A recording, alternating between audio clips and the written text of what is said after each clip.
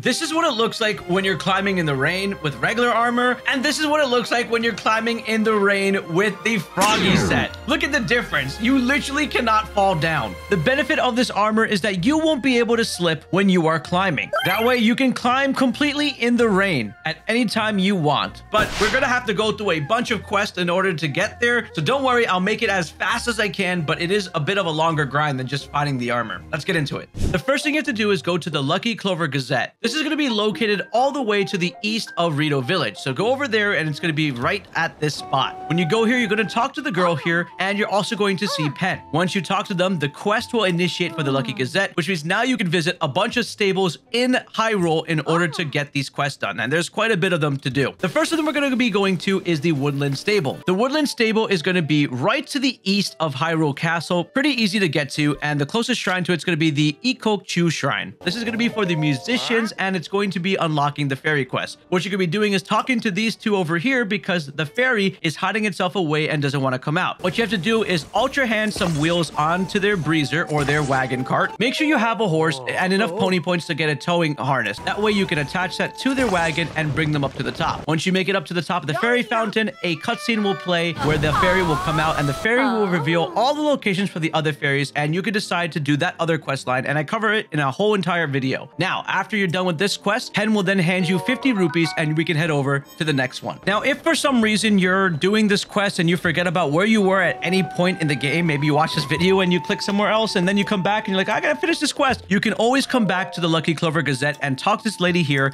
and she'll tell you where you can go to continue on with this quest. And every time you finish a quest, just come right back to her if you want. But you don't have to because, like I said, all the stables are available to go. All right, let's head over to our next stable. The next stable we're going to arrive at is the Snowfield stable. Snowfield stable is going to be located pretty much towards the top left of the map, and it's going to be right along the road from the Lucky Clover Gazette up over here. You'll find Pen talking to somebody about Zelda's golden horse and that it ran away and that you have to get it. After you complete this dialogue, what you're going to be doing is heading all the way north. Keep going north and you're going to be seeing a Gleeok in the distance. And when you see that Gleeok, don't engage it like I do. It is not a good idea unless you can take it out. I was pretty noob when I did this part of the quest. I wasn't a professional Gleeok hunter. So what you want to do is from this stable, keep going all the way up north past these ruins. And then you're going to follow along here on camera and you're going to arrive at this part over here by these stones. And you're going to notice that there is maybe a group of horses, but you'll notice the gold horse. It's very obvious in the snow. You cannot miss it. What you're going to want to do is hop onto it and make sure that it's tamed. Just get on it and your stamina is going to run down. Once you soothed the horse and made sure that you can ride it, you're then going to take this horse all the way back to the stable. Once you return the horse back, you're going to be getting a royal bridle, a royal saddle. You're also going to be getting an energizing elixir and a purple ruby that's worth 50 rupees. And as well as a Lucky Clover Gazette fabric. But it's not over here. Make sure to register that horse at the stable because now you are going to be owning a golden horse. I named mine Goldie. By the way, when we visit every single stable, make sure that you are finding a shrine close by. That way you have a fast teleport to the stable. And make sure you also are talking to every single stable person. That way you can get yourself a pony point just for visiting that area. The next place we're going to arrive is Dueling Peak Stable. The Dueling Peak Stable is pretty much located over here. It's just going to be south of the Sahasra Slope Skyview Tower. So you can hop in that tower and just fly straight down into this area. And that's where you'll find the Dueling Peaks one. Once you're over here, you'll look around, but you probably will not find Pen anywhere close by. So what you want to do is just go ahead and start climbing this thing because if you can't find a bird on the floor, where do you think the bird's going to be? Up here. Climb to the top of this.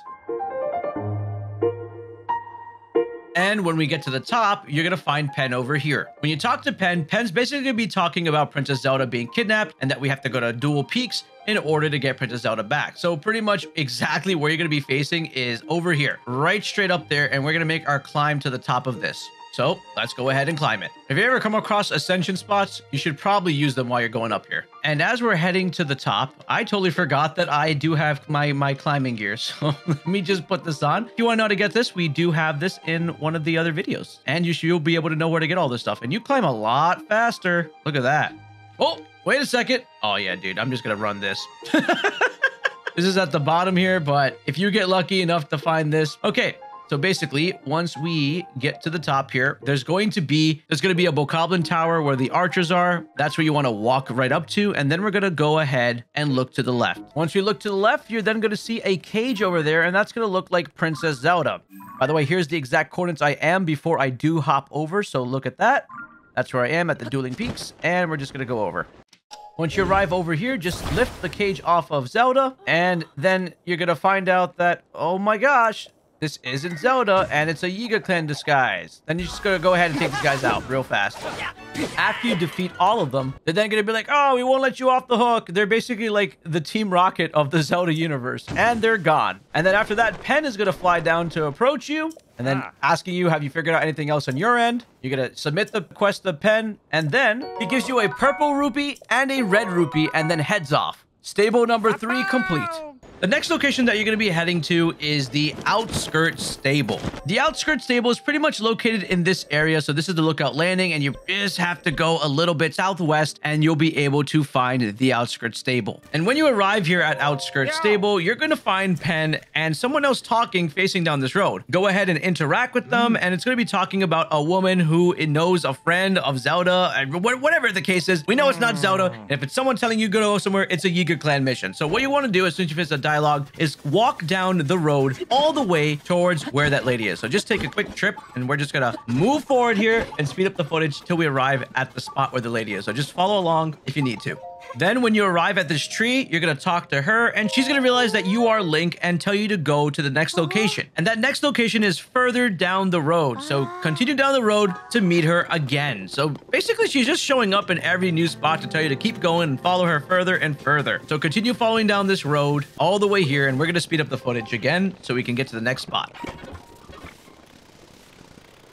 Once you arrive and talk to her, she's going to tell you that she's going to be going up that cliff over there. She's going to walk into the direction, and you just have to go to the exact same spot. So just go ahead and start to climb that cliff. Once you get to the top of the cliff by that little rock, she's going to talk to you again and say, oh, my friend is waiting ahead, and she's going to point all the way down to that area where you pretty much just have to paraglide off to. She has some kind of instant transmission where she could just show up at the other side. I don't know. This person has some fast teleportation. I would love that ability. So just go ahead and glide off at this point, and when you arrive, you're going to be in the Great Plateau. Talk to her again, and then she's going to reveal her true self, and once again, it is going to be the Yiga Clan. Then you're just going to go ahead and fight them in combat, take them all out, try to survive, don't die. And once you finish, they're going to blast off again, saying, we'll meet you next time. Prepare yourself. And then after that, Pen is going to arrive. And when you talk to Pen, Pen's going to give you a purple rupee, as well as the first Froggy piece that we have been waiting for, the Froggy sleeve. This happens at any mission number 4, by the way.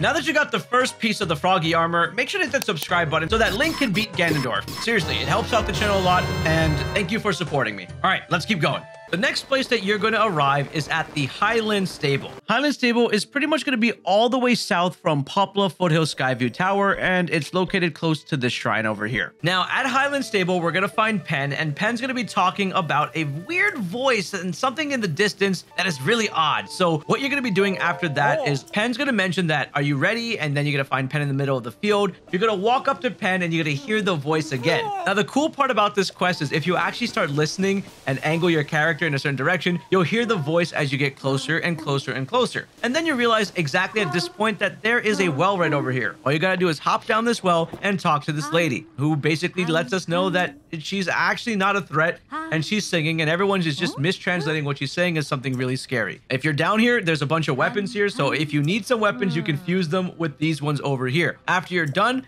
you're gonna be talking to Pen, and Pen's going to reward you with a silver rupee, which is another 100 rupees. That's pretty good for finishing this quest. The next location that we're going to is going to be the Tabantha Bridge Stable. Tabantha Bridge Stable is probably going to be the most west stable in the game, so it's going to be located over here, and the closest tower to get there is Linder's Brow Skyview Tower. So if you're flying from a tower, you're going to want to head in this direction, and this is the spot. right by the Great Bridge area. And over here, you're going to have to find Pen sitting in a spot where there is a bunch of missing goats. There would be goats in here, but there's not. And all these white goats have gone missing. And pretty much your job is to go figure out what happened. So you talk to Chork, and Chork mentions things about a bunch of pine cones on the floor. And basically, all you have to do is spot that pine cone and pretty much just follow the exact trail of pine cones. So here we go. You're just going to follow along with the footage here. We're going to speed it up and just follow along as we make it to the final destination of the pine cones. When you finally arrive at the destination, you'll notice a bunch of goats there and a bottle. Go to the bottle and press on it. And at that point, you'll notice our guy has just magically teleported here, even though you didn't show him the way. I don't know how Chork got over here. And you'll be like, okay, there we go. I have to grind them into powder. Then you're going to talk to Pen, and Pen's going to be like, all right, you completed 6 missions, buddy. And you're going to be getting the next reward, which is 100 rupees. I know it's pain that we didn't get another armor piece, but we're going to keep going. The next location that you're going to be heading over to is going to be the Wetland Stable. This is the location of the Wetland Stable. Pretty much right from Lookout Landing, you want to go all the way to the east, and it's going to be the one towards this spot over here. This is the closest shrine to it. When you get here, just walk to the right of where the stable person is, and you'll find Pen over here. He'll talk to you about Princess Zelda borrowing someone's farm tools in order to do something and did not return them. So what you're going to do is just come right down to exactly where this raft person is by this body of water. When you're over here, just go ahead and talk to the raft guy, and then you're gonna say, you saw the princess and your pen from the newspaper. I need to get my farm tools back. And pretty much your job here is to lead him over to the sandbar, which is down the water here. So you're gonna talk to him, and then we say, I can take you. And then you put him on here, and what you want to do is just, set it up where you can drive the guy. So there is the controller. Just ultra hand that real quick, and all that. And then we have to shoot the rope in order to keep going to the sandbar. After that, hop onto the vehicle, and away we go. So what we're going to be doing here is just pretty much running down this river. It should be easy to control if you put all these parts on it. If you don't put the control stick, you're just going to randomly float down, making it a little bit difficult. So just follow along as we go down this riverbed.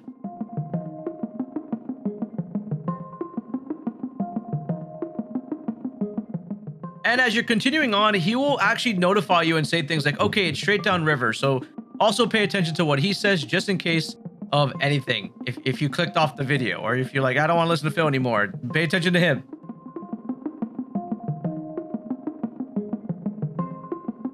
All right, pretty much just go straight to the dock over here. This is where we're going to be dropping him off. And then a cutscene will enable right after that. At this point, he's going to talk to you, and someone's going to come from the sky, and there's Pen again talking about some stuff over here. And then a lady is in the background saying, oh, don't step on my flowers. And this is an interesting callback to a special shrine in Breath of the Wild. And then they'll talk about the farm tools, and pretty much she'll say, oh, farm tools? This is Princess Zelda's plant sanctuary. And then she went missing. I'll let you read the rest for yourself, but pretty much after you're done, Pen will reward you with a silver rupee and a red rupee. The next place that we're going to be heading towards is the Riverside Stable. Riverside Stable is pretty much going to be from Lookout Landing Skyview Tower, and you're going to head all the way right to here. So it's pretty close here. Another fast port that you can go is from the Sasahara Slope Skyview Tower and just fly to the west in order to get here. And this is the shrine, it's right by. Once you arrive here, go back towards a tree. It's gonna be where Pen is staying. It's a little further away. And when you go ahead and talk to Pen, he's gonna be talking about something happening here. With the chef is kind of worried about his other boys coming through and they didn't cross the bridge, and he's really concerned. After you talk to him, he's gonna probably point to the exact spot of where you need to go across the bridge. So then after you're talking to him, what you're gonna start to do is just hop over this fence, climb up this hill over here. Then after that, you're gonna go straight and you're gonna walk left onto the bridge. After walking towards the bridge and crossing it, you're going to go through the path of the trees, walk straight out until there's no more trees, and then you're going to see their camp in the further distance. Once you reach the camp, you're going to find a bunch of campers around here who are really ill and not feeling too good. Once you talk to them, you're going to see a notebook right by the cooking pot that's going to talk to you about a recipe that Princess Zelda used, and it's going to mention that you need raw meat Highland rice, and rock salt. Raw meat you can get by just killing any kind of animal you find in the overworld. You can get Highland rice from East Necluda by cutting any grass there. Seriously, I tried it and I got rice. Every single time you can get a bunch of rice by just farming it for a little bit of time. And then rock salt you can get from just simply breaking things in the caves. Just break a rock, you most likely will get rock salt. Once you have all three of these items, you're gonna go ahead and cook something up. So just throw them in the pot, just like this. And if it's raining, make sure to bring your own cooking pot, because in this scene, it was raining for me. All right, let's see what we get. And we got meat and rice bowl. Right after you get the meal, talk to the guy by the tree. He's gonna get it, wake up and be like, oh my gosh, this is delicious. Then all the campers are gonna get up and they find out one of their boys actually put monster parts in their meat, which is why everything was really, really messed up. Then they'll give you back pretty much all the items you used to cook and a raw gourmet meat. After that, you're gonna then talk to Pen, and Pen's gonna be like, hey, we did all these things together. And we're expecting him to give us a froggy armor, but instead, at quest number 8 for this, he's given us a silver rupee and a red rupee. And let's move on to the next one. The next location that we're going to be heading to is going to be the stable over here at South Akkala. South Akkala stable is going to be located close to Death Mountain, and the fastest travel point to it is the Eerie Mountain Skyview Tower. You can fly all the way over here, and this is the shrine that is closest to it. Once you're here, go to a tree and you're gonna see our boy Ben by a tree saying a prophecy. And there's apparently going to be a Cucco that speaks to people on top of this hill, just giving them amazing wisdom on top of this tree. So once Pen tells you about that, make your way up that hill towards the Cucco. Once you're there, you're gonna talk to these people who are in line to get advice. And finally, once you go ahead and talk to this Cucco, it's going to say, hey, you're looking for Princess Zelda. I know every single thing, but beforehand, you must do these trials that I tell you. The first one is going to be get to the top of the stable's head, and you have to get to it in under the time that they said. So you're pretty good at this game by now. You just make it over there and then climb to the top. Once you're done with that one, you're gonna talk to the bird again. And the bird's like, hey, I need you to chop some 3 trees and bring them over to me. That's it. I mean, logs, but you have to chop the trees. You get those 3 logs by chopping the trees, and then you're gonna ultra hand and fuse them together. And after you fuse them together, you're going to then make your way back. So just chop, chop, chop, make a little like a raft style thing, pick that up with ultra hand and head over back to the chicken. And then at 20 seconds, I was able to make it. My record was absolutely amazing. Let me know if you beat that record, by the way. Then after you finish the trial, the chicken's gonna be like, I can't believe you did all this. A talking Cucco? Ridiculous. So basically, the goal was to make you really tired, and it's a Yiga clan member again coming at you, and all you gotta do is take them out. They lose again. They're like, we'll be back again. Be prepared. Then Pen's gonna come back to you right after that and be like, all right, we did more quests. Here you go. Take this. Here's a silver rupee, and you guys will be very excited because on the 10th one you've done, you get Froggy leggings. You have 2 pieces of Froggy gear now. We are almost done. Stick with me. We're gonna do the next one. The next place that we're gonna be going to is the Foothill stable. Foothill stable is going to be located in this area. It's going to be fully south of Death Mountain, and it's going to be close by Upland Zora Skyview Tower, as well as going to the east from the Eldin Canyon Skyview Tower. So this is the spot right over here. And over here by the musician spot, or this little tent here, depending on if you finished your fairy quest, you'll find our boy Pen. And Pen's going to talk to us about these men in underpants here. For some reason, these men are just training because Princess Zelda apparently told them something like this. We don't know why Princess Zelda ordered them to fight monsters, but she did in their underpants. Anyway, she says to head up over to this monster den because that's where these people are. So what you want to do is follow this pathway up through this. So just jump down here, and we're just going to speed up the footage where we're going to walk up to the area. So just follow this pathway straight up. Okay, now you arrive at the Maw of Death Mountain, and you're just going to keep going straight.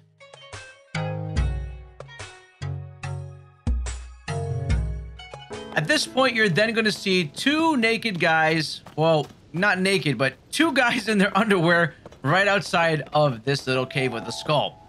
When you run up to them and approach them, there was a Princess Zelda has given the order, and they are kind of scared to go. And when you start to talk to them, you can mention that you want to go in there, but they're like, you got to be in your underwear to deal with these monsters.